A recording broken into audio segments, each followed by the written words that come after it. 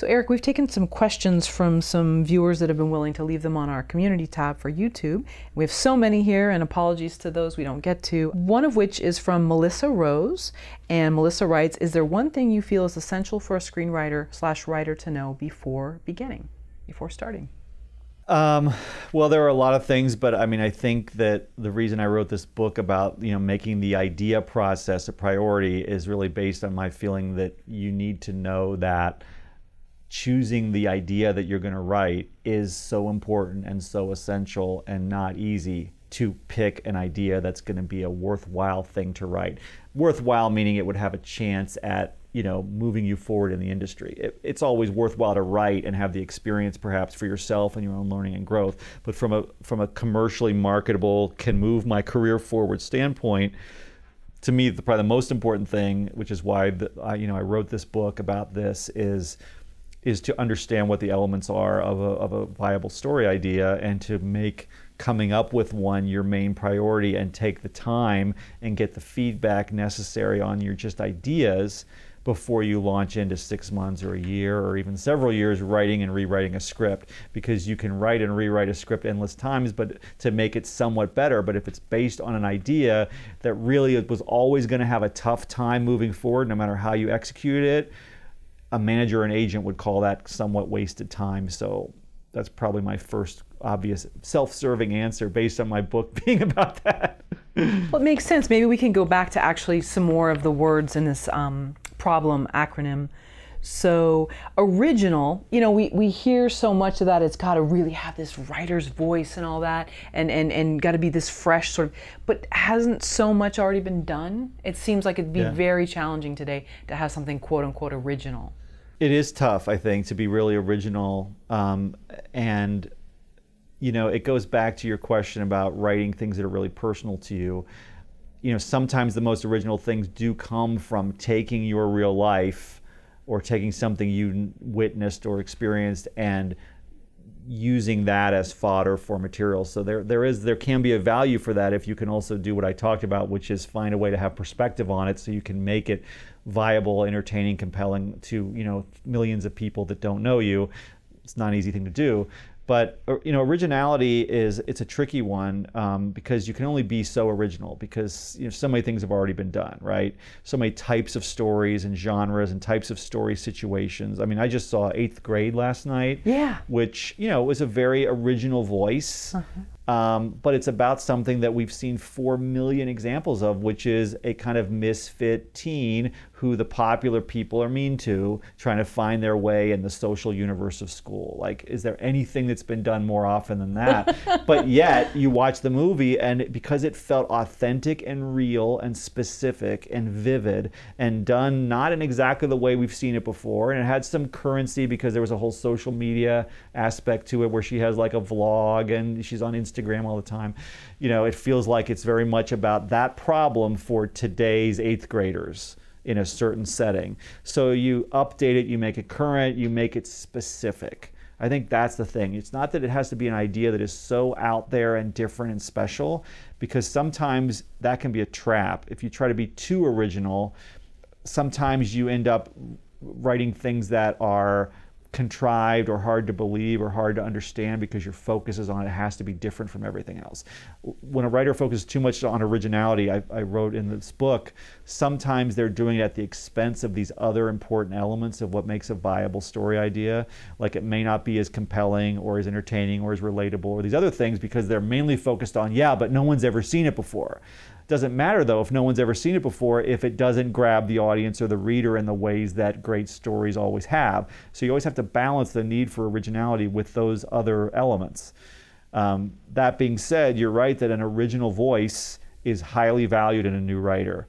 But it's like finding a way to have that original, I think authentic's a better word, that authenticity where things feel so real, so believable, but so like well observed and unique. And we haven't seen it quite this way before because something in this writer's way of seeing the world and people came up with this version of it that is very memorable, even if it's within the context of something that is somewhat familiar. Like if you look at Napoleon Dynamite in its day, kind of the same thing. Very original voice, but it's about an awkward teen who doesn't fit in and people, you know, push him into lockers, you know, kind of thing. But when you watch it, you're mainly focused on the authenticity, the originality of it, not noticing that this is a story form or a genre or a type of story problem that we've seen endless variations on before. So it's kind of like you're taking something that's been done in terms of a genre usually, but you're putting a very fresh, unique, current, specific spin on it. Right, and I'm thinking of Pretty in Pink. Yeah. So that first sort of, you know, our generation, that was sort of the Misfits movie, especially female character, and just would that still work today? But yeah, you add in the vlogging element, and I haven't seen 8th Grade. That's on my list, but something where, you know, she's in this sort of town and she sees like the soch, and I know soch isn't really used these days, but and sort of that looking up and looking to aspire. You know, and so I think anybody can relate to that. That's a universal thing. But yeah, you throw in the vlogging element, the social media. But yeah, the sort of the high school party that everybody cringes at, you go to and hope to be noticed, but you know, they don't really see you and you sort of blend into the background type of a thing. Do you feel that it's still possible though to do that story over and over again? I know you said you've added in these, or they've added in these new things, the social media and the things that are current today, but that story is very universal, whether it's male or female. Yeah, I mean, I do. I think it is possible, and Bo Burnham proves it with that example, that you can do this thing we've seen so many times. You can instantly call up other movies that have that same component. I mean, it has that high school party that the character walks in and is petrified and doesn't get noticed or gets noticed in a negative way. It has that very scene, but it has a unique version of that scene we've never seen before that feels real and feels very well observed and is very entertaining and emotional to watch. So to me, that's the key thing. Don't try and reinvent the wheel in terms of genre or types of story problems, but bring something fresh, specific, real, and original to your treatment of that sort of genre element that we know is universally relatable, because that's one of the really hard things, is to make sure that what you're putting out there is going to be relatable to millions of people. And the kinds of story situations that are going to be have probably been explored many times before, because there aren't an infinite variety of them. There are certain core elements that you tend to see repeated over and over again in successful stories. That's why I love Blake Snyder's 10 genres in Save the Cat. It's my favorite thing about that book, and I always work with those 10 genres when I work with writers writing screenplays, because I think he really pinpointed like the kinds of human situations that we've seen work over and over again in successful movies. And there are variations on each, but there are certain key core elements that are present. And to sort of realize which one you're going for and then to really try and fulfill its elements, I think is a really helpful tool for writers coming up with ideas for films. Well, so the last letter in your acronym for problem is meaningful. So taking, let's say, 8th Grade or Napoleon Dynamite or Pretty in Pink or whatever in that sort of that high school, you know, not fitting in genre, what's the meaning that's a movie like that could give? Because you could just see it as, well, it's just, you know, hey, everybody had it tough in high school. It doesn't matter if you were popular. It doesn't matter if you were bullied. Everybody had it tough in some degree. So where's the meaning in that? So I think if you walk away going, well, everyone had it tough in high school, what's the big deal? That means that movie didn't affect you very much and it probably wasn't meaningful to you, right? So meaningful to me is when we talk about like theme and what's a movie really about underneath its surface plot.